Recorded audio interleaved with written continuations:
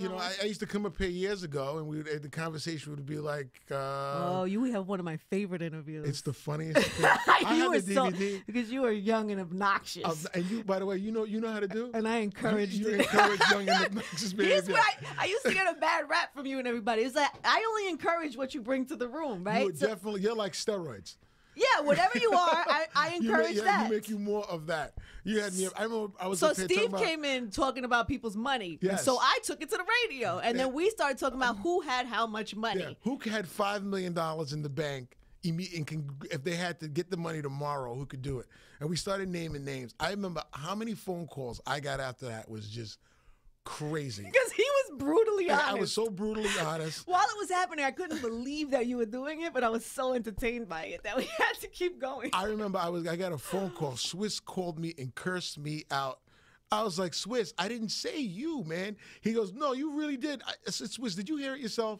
No, but it had gotten so crazy. That just spread. I remember I was walking down the street. You definitely said Swiss didn't have $5 million. No, I don't think I said Swiss. I don't know if I said Swiss. Swiss definitely has $5 million now. Of course he does, but I don't know if I don't remember saying that then. I remember I was walking down the street. I said Cam didn't have $5 million, which I don't know why that would be a lie.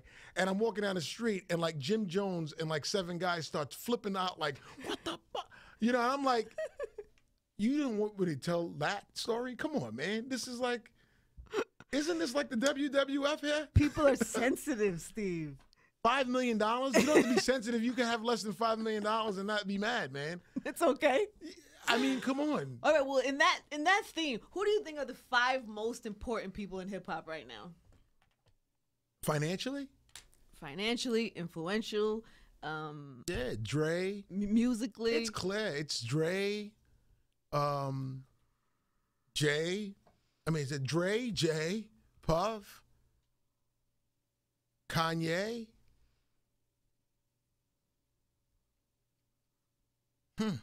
So you got? I mean, really influential, like really changing the culture.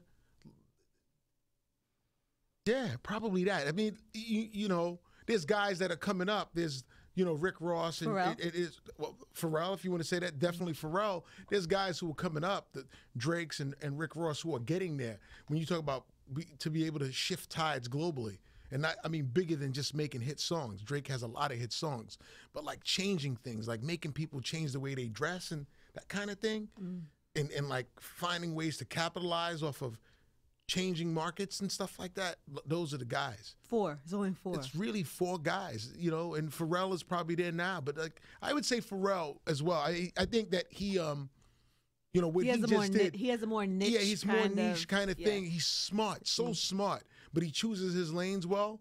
So when you talk about the size of it, but I mean, he definitely changed the way people dress a couple times, man, from trucker hats to those bathing ape sneakers that he brought to America. I think that his contribution, BBC has been great. I think he's there, but it's much more niche than it is anything else. Than well, it's global, but it's niche. Yeah. Yeah, but those are the 4 guys who definitely put it down day in and day out, and it's like 20 years now. I hate even saying that because it just sounds ridiculous, but it's really 20 years. Are you gonna have 50 Cent up here soon? Probably. You have to. He's not on his. He just got out of his record deal. How do you feel about that? You didn't put him in your top 5 of people. No, he's not. Really? Wasn't he at one point?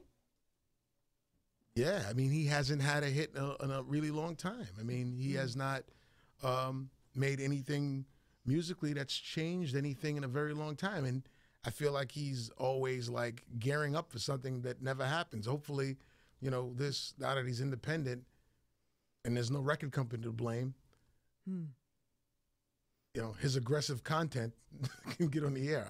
I don't know. Because when you think about what he did with like Vitamin Water and, you know, his sneakers and, you know, trying to get into this boxing space and, you know, he had some really good. No, well, I mean, I think he's trying to get back. But those guys, you know, music is a great platform. You know, if you're an entrepreneur and you have, you're currently active making music, you're currently active touching people, you know, with albums, that it makes it much easier for you to, you know, venture into business deals that will become successful using the music to parlay it to get it done.